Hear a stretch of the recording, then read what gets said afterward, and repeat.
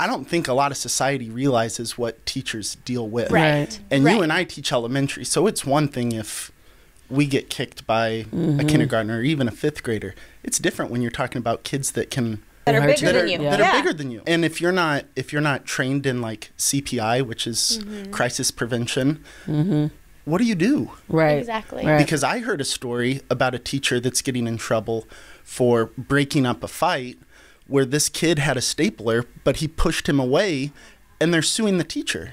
Like stuff like that's not okay. For just pushing a kid? For protecting himself. Yeah. But he wasn't trained. He wasn't doing it the correct way.